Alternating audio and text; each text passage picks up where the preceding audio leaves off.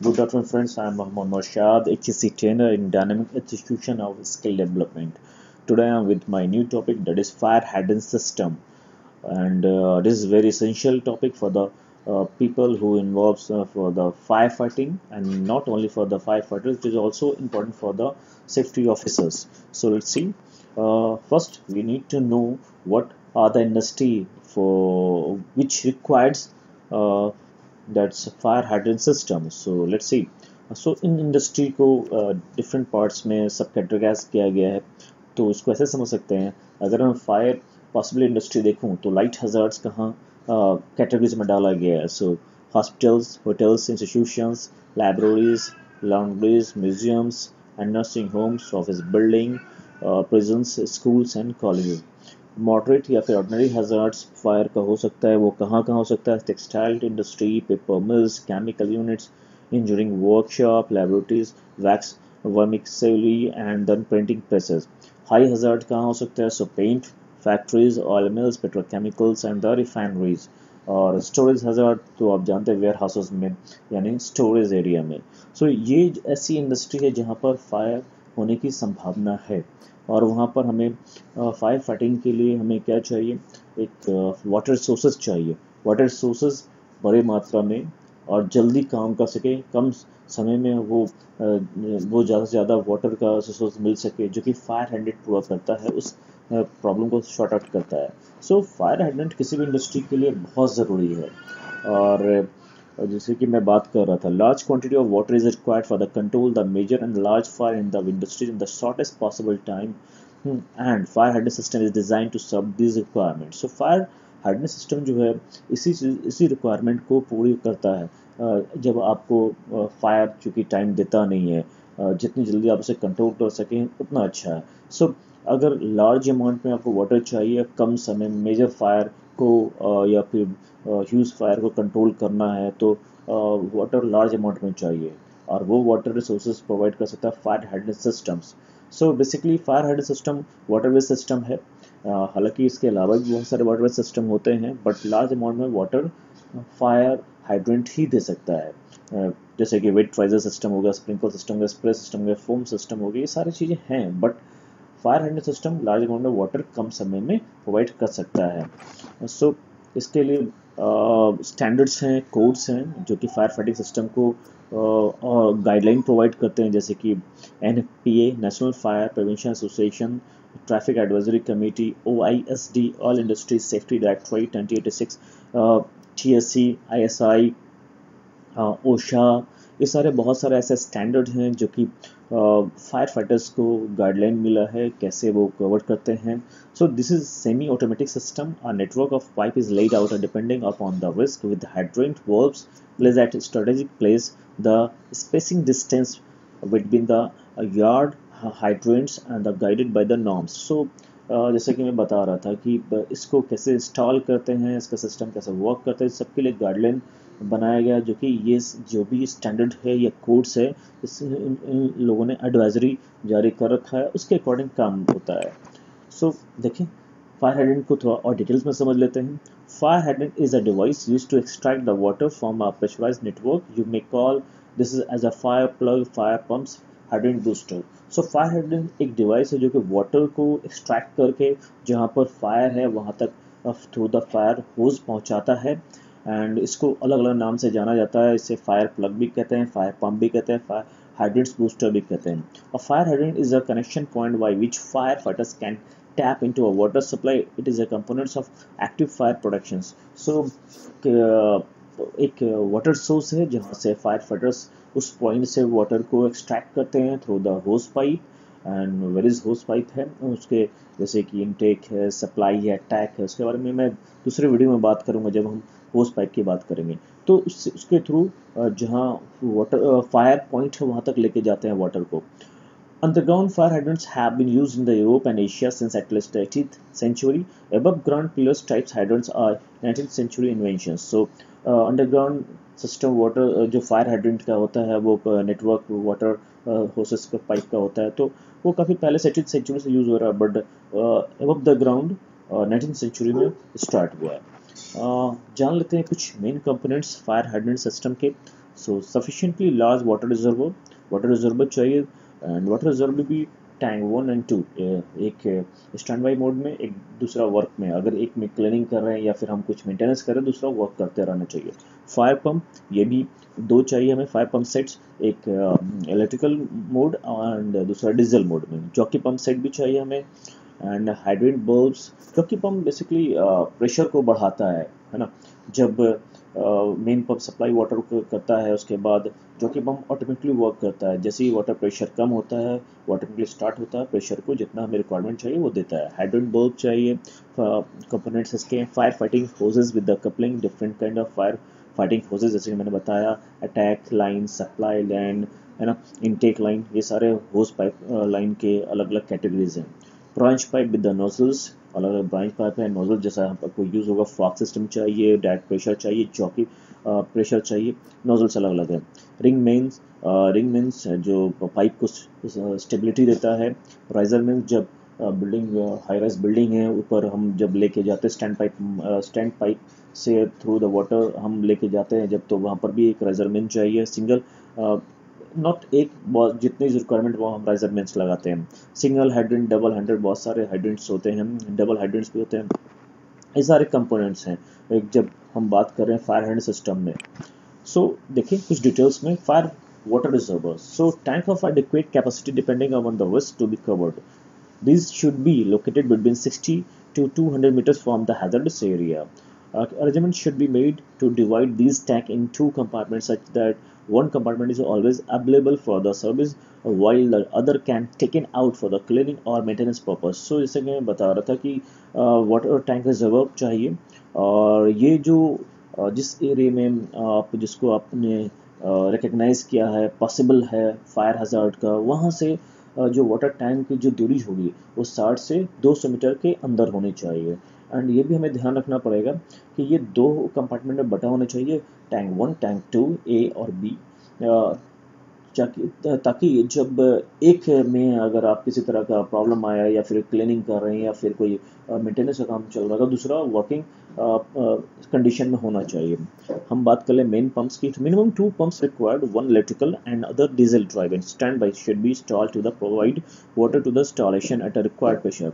It is preferable to start automatically. The capacity of the pump shall be according to the nature of the hazard. So, main pump की जो capacity है according to जो hazards है आपका, जैसे मैंने बताया लाइट हज़ार्ड्स है, मॉडरेट है, मीडियम है, हाई हज़ार्ड्स है, उसके हिसाब से कैपेसिटी हम डिसाइड करते हैं, और कितने बड़े एरिया में हम कवर करने जा रहे हैं उसके हिसाब से। हाई राइज बिल्डिंग है, हॉरिजॉन्टल बिल्डिंग है, वर्टिकल बिल्डिंग है, उसके हिसाब से। उसके बाद हम बात कर लें, बात करते हैं जॉकी पंप की। So as when the pressure drops, this pump start automatically to raise the pressure to present pressure and then stopping by itself. So जब भी प्रेशर जो मेन पंप सप्लाई करता है वाटर और प्रेशर कम होता है, वैसे ऑटोमेटिकली ही जॉकी पंप स्टार्ट होता है और वो प्रेशर को रेज करता है, और फिर उसके बाद जब प्रेशर उस लेवल तक पहुंच जाता है तो फिर वो स्टॉप हो जाता है। बात करते हैं रिंग मेंस की। It is net pipe work laid on the ground or above the ground. If above the ground, then need to provide the support for the pipe stability, at least one support every 10 feet. These are the laid in a ring pattern along the side of the roads or the passage. So ring means एक ring है जो कि underground, अगर मैं बात करूँ water सब piping है तो उसको स्टेबिलिटी देता है, और अगर अबव द ग्राउंड है तो हर 10 फीट के बाद वो एक सपोर्ट दिया जाता है, ताकि जो सप्लाई जब जाता है पाइप में जो प्रेशर्स उसके अंदर होते हैं तो उसको स्टेबिलिटी मिले। The size of the mains is decided such that desired pressure in the is available. So जितने प्रेशर्स उसके हिसाब से इसके साइज को डिसाइड किया जाता है। इसका मतलब है कि अलग अलग वेरियस साइज में ये मार्केट में आते हैं। Material of the construction of the mains is normally cast iron or MS with the good quality of anti corrosion. सो इसके जो मटेरियल हैं या तो वो कास्ट आयरन का हो सकता है या फिर MS का हो सकता है with the anti corrosion material. बात करते हैं राइजर मेंस की। These are the provided where the hydrants are provided on the upper floor of the building. Okay, तो जब राइजर्स अगर मैंने जैसे बताया कि underground and above the ground दोनों होता है। सो अगर वो अबव द ग्राउंड है तो फिर रेजिस्टेंस की ज़रूरत होगी, खासकर जब आपकी बिल्डिंग वर्टिकल बिल्डिंग है, हाई राइज बिल्डिंग है। तो these have one main isolation valve at the ground level. The diameter of the such mains is 150 mm to reduce to the 100 mm at the top. So इसका जो diameter है 150 से 100 होता है, and I mean 150 से start होता है, and जैसे से ऊपर की तरफ जाता है वो रिड्यूस होने लगता है, उसका डाया कम होता है। तो फायर हाइड्रेंट्स अब जान लेते हैं फायर हाइड्रेंट्स क्या है, फायर हाइड्रेंट्स क्या है। The hydrants are located between 2 to 15 meters from the building to be protected non-hazardous area and 30 meters from the edge of the building. तो जो फायर हाइड्रेंट जब इंस्टॉलेशन किया जाता है, सेटिंग किया जाता है, तो उसका जो रेंज होगा वो बिल्डिंग से 2 से 15 मीटर के अंदर होना चाहिए, और ऐसे जगह इंस्टॉल करें जो कि आसपास कोई स्टोरेज ना हो, इमरजेंसी डोर ना हो, या फिर कोई कॉमन आने जाने का रास्ता ना हो। इसका मतलब कि वो हाजार्डस एरिया ना हो। और अगर हम बिल्डिंग के ऊपर हम उसको इंस्टॉल कर रहे हैं, सो ये ध्यान रखना पड़ेगा जो बिल्डिंग का किनारा है उसे 30 मीटर बिफोर द एज हमें उसको इंस्टॉल करना है। Hydrants are installed in a such way that the risk is protected from the vehicle. The fire appliances such as the hose, branches, etc. should be available close to the hydrants. तो हमें ऐसे जगह को install करना जहाँ पर common वे ना हो, आई मीन कॉमन वे जैसे व्हीकल्स आने जाने का रास्ता ना हो, या इमरजेंसी डोर ना हो, इमरजेंसी गेट ना हो, है ना, या फिर कोई इमरजेंसी पॉइंट ना हो, जिससे वजह से वो एरिया आई मीन ऑब्स्ट्रक्शंस ना क्रिएट करे। ओके, और ये भी ध्यान रखना होगा जहाँ भी फायर हाइड्रेंट इंस्टॉल करेंगे उसके पास एक फायर होज बॉक्स लगाएंगे, ताकि उसके अंदर डिफरेंट होज पाइप से ब्रांचेस या फिर नोजल्स सब कुछ उसके अंदर मिले। सिंगल हाइड्रेंट, जैसे कि मैंने बताया कि फायर हाइड्रेंट सिंगल हाइड्रेंट भी होता है, डबल हाइड्रेंट होता है ना, ट्रिपल हाइड्रेंट भी है। So these are the points from where fire hose are connected for drawing the water. Single outlet is fixed with the 63 mm diameter direct female coupling with the wheel type control valve called the landing valve, coupled to 80 mm diameter standpipe through the bend.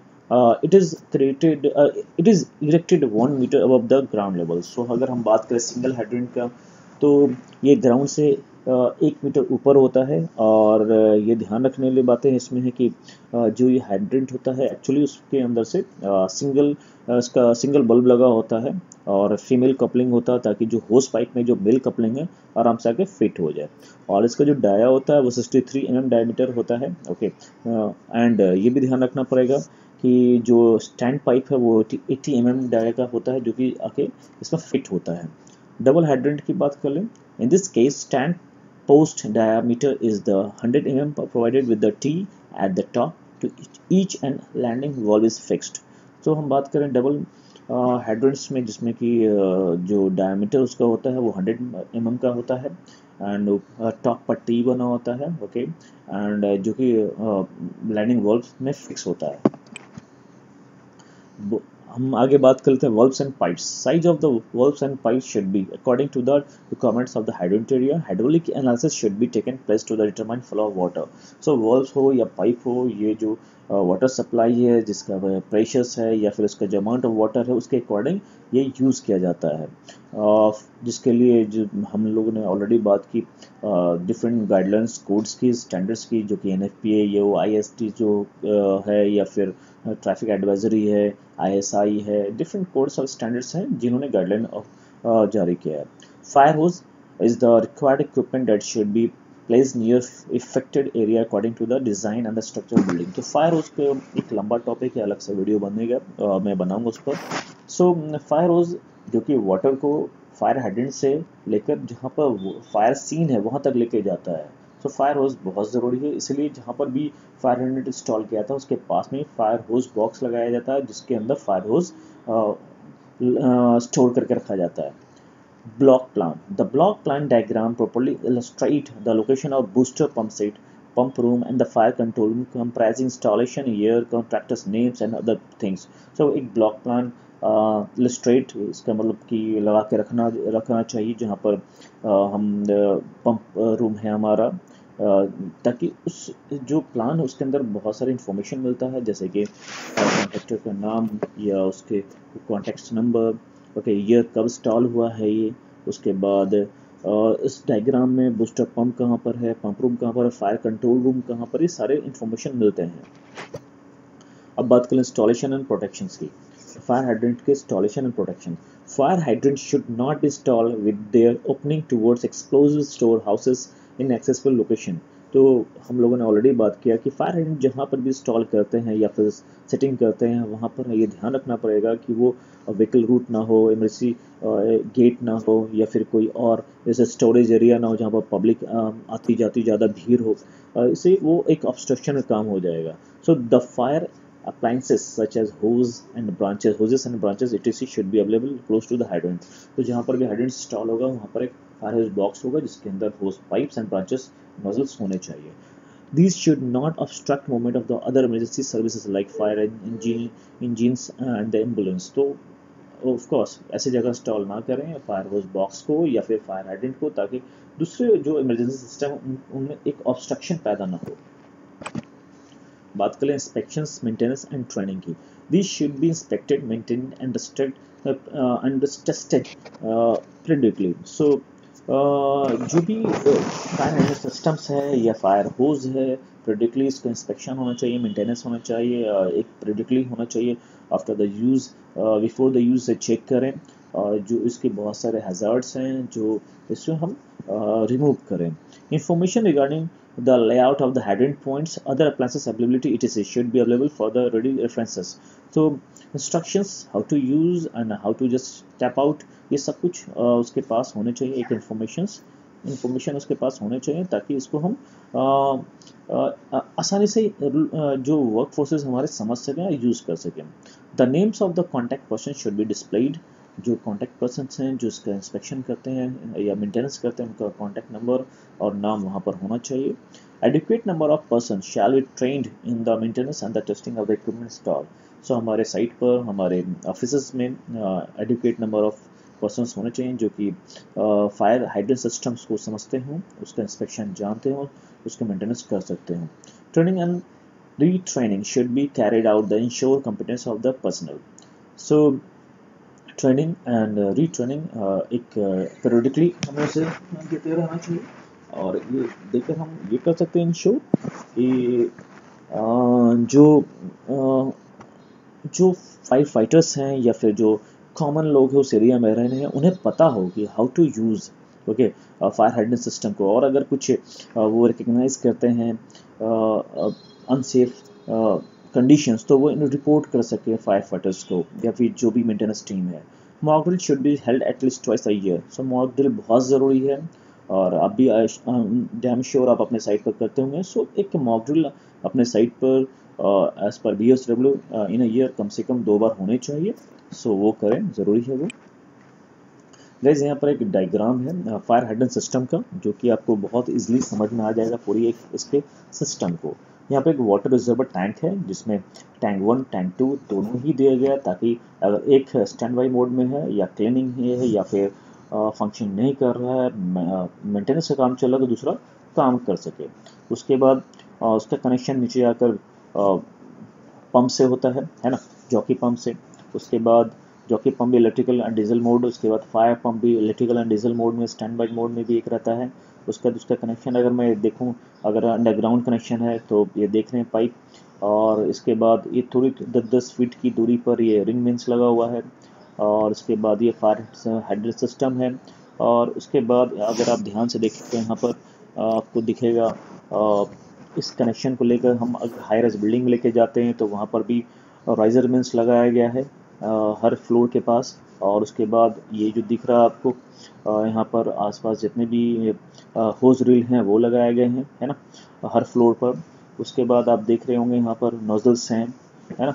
तो ये pump rooms का set है। ये complete एक diagram बनाया गया, मेरी कोशिश थी, मैंने बनाया इसे, और आई होप आपको इजी वे में समझ में आ जाएगा कि कैसे ये इसका एक पूरा का पूरा एक नेटवर्क होता है और कैसे ये काम करता है।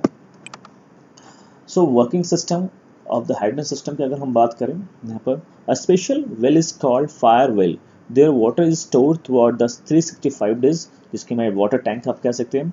This water is connected to the pump room. The pump room is contain 2 or 3 main pipes. सो इसका कनेक्शन पंप रूम से होता है, पंप रूम से पाइपिंग कनेक्शंस होते हैं. This pipes form a pipe network the cover the whole area of organisation. Okay, जहाँ जहाँ हमें ज़रूरत है पूरे ऑर्गेनाइजेशन में ये कवर किया जाता है इस पाइप के थ्रू कनेक्शन को. The pump has the work that all pipes continuously filling with the water. When a fire is seen by an individual, then she activates the hydrant system and the attack in the direction of the fire. The strong flow of the water attack the fire and the fire is eventually extinguished. The pump continuously supply the water to the maintain the system pressure for the achieve a successful operation. The water is supplied under pressures nearly 7 bar to the 10 bar. They can also be used in the water transfer and the irrigation applications. So guys यहाँ पर एक complete diagram है fire working system का, fire hydrant working system का, जहाँ पर piping एक tank जिसे हम फायर वेल कहते हैं उसके थ्रू ये कनेक्शन होता है. फायर वेल ऑलवेज फिल्ड होता है वाटर से 365 days. एंड उसके बाद पाइपिंग कनेक्शन जहाँ पूरी इंडस्ट्री में जहाँ पर हमें ज़रूरत है वहाँ हमें किया जाता है. और उसमें जैसे ही फायर दिखता है कोई भी उसे एक्टिवेट कर सकता है और उसे यूज़ कर सकता है. आगे देखते हैं, ये फायर पंप रूम है. तो आपको अंदर का एक पिक्चर है फायर पंप रूम का. अगर आपने काम किया है तो देखा होगा इस तरह का फायर पंप रूम है. कुछ कंपोनेंट्स है फायर पंप रूम के. पडल फ्लैंक्स है, sections and side valves, voice tenors, jockey pump to the maintain line pressure, electrical pumps for hydrant and sprinkles, non return bulb लगे होते हैं. Okay, NRV delivery side isolation bulb लगे होते हैं. Test arrow line, pressure gauge, pressure switch, flow meter, ये सारे components हैं pump room के.